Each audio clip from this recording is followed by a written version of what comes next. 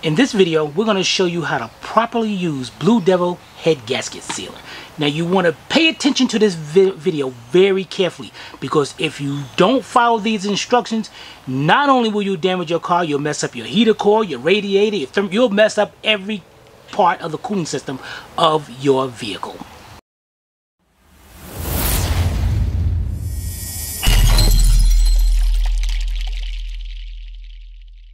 Alright, first thing is very important. You have to find out the cooling capacity of your cooling system, which means how much coolant can your system hold. Because just because you got the bottle, you are not supposed to use the entire bottle. Well, it's dependent on how much the capacity of your cooling system. Now you look in the back, and right here, it will tell you if your cooling capacity is up to 3 gallons, you're going to use a half a quart of this bottle, and this bottle is a 1 quart bottle. And if it's 4, you use the whole quart, and so on. Now if your cooling system is above 6, 7, 8, then you're going to be using more than a quart, because if you use less, it's just not going to work. So make sure you know the cooling capacity of your cooling system. Alright, first of all, you got to make sure your engine is absolutely cold. The next step is you have to remove your thermostat. And I'm going to show you that in a minute. But what I need to show you is why, because we got a lot of shops out there that are not doing this. Now, here's, well, a good picture. Here's your engine. And over here is your radiator. Here's your top radiator hose, and here's your lower radiator hose. And right here is your thermostat. Now, you got this hose going up to here. Then you got the one going right here. When the coolant inside the engine reaches a certain temperature, the thermostat will open up and it will allow the coolant to flow through the radiator. So the hot coolant is going into the radiator, and the cool coolant is coming inside to cool off the engine. And that's going to keep on circulating until that cool coolant cools off that thermostat, and then the thermostat's going to close up and stop circulation. Once it stops circulation, then your fans, you're going to have your fan here.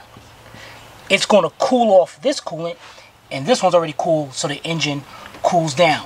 Now, they want you to put Blue Devil in right through here.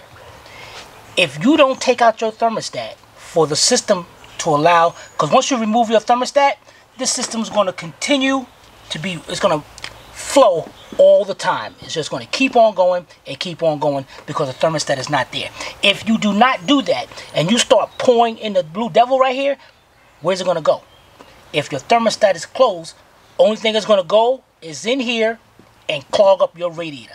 That is a must. You have to remove your thermostat. Now, even Blue Devil has the pour and go system. Still the same thing, pour and go. If it's not circulating, it's just going to sit right here inside the radiator, and they tell you in the pour and go, the car's got to be cold. So the first thing we're going to do is let's get our thermostat out. Alright, now the thermostat, we're looking on a 2014 Nissan Maxima. The thermostat is down here. I'm not going to show you how to take it apart because that's not important. But what I am going to do, we have another housing here that's for that, and I took the thermostat out of here. So I'm going to take that housing off because the thermostat is part of the housing. I'm going to take that one off and bolt this one on without nothing in it, so then it's free flowing. But before you do that, make sure you drain out the coolant, because you're going to have a spill of it. So drain out the coolant, and let's get that housing in there.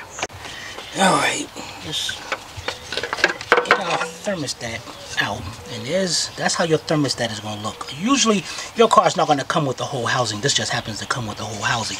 And just like I said, this one over here, I took the thermostat out, so now it's going to be free flowing. So let's get this one installed.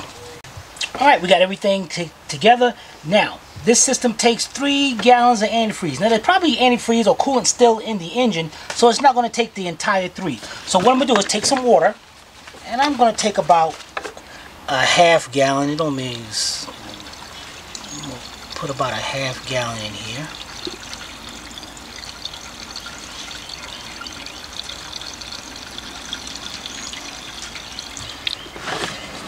Now, what you're going to do next Remember, the engine has to be cold. You want to start your vehicle up. You want to put your AC on. You want to put it, I mean, not your AC, you put your heat on. You want to put it on high. The reason why you want to do this because you want to make sure this flows through every part of the system, especially your heater core. And remember, this part right here is very important. I am only going to be using a half a quart. Half the bottle, because this is a 3-gallon system. If you use more than that, you take a chance of damaging everything. So let's get this started up. Now, once we start it up, put the heat on it. We're going to come with the bottle.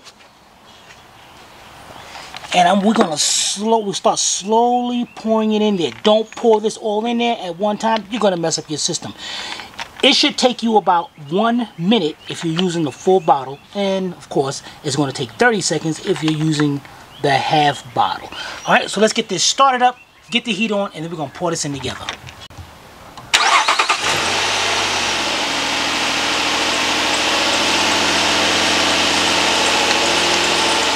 going to start pouring this.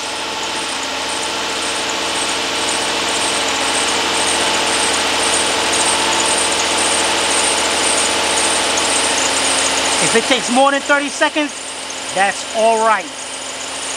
Now, how do you know when you're stopping at a half a quart? What you do is just keep on looking on the inside or get you a measuring cup or something. I'm about right there, I'm about a little bit more.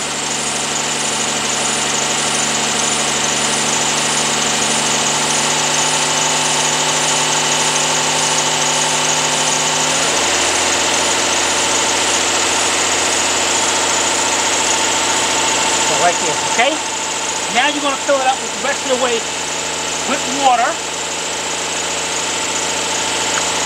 This is a good time. Start your clock. You got to let this thing run for 50 minutes.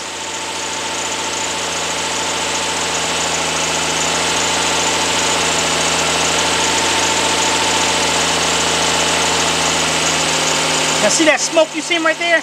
That's combustion gas. This thing definitely has a blown head gasket.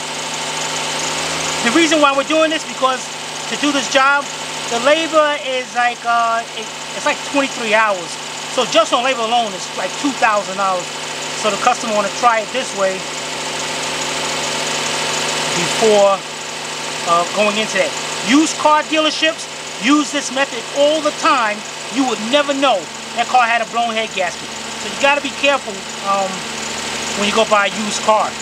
Even if you take a mechanic with you, if he don't look inside that system and see anything, he'll never know.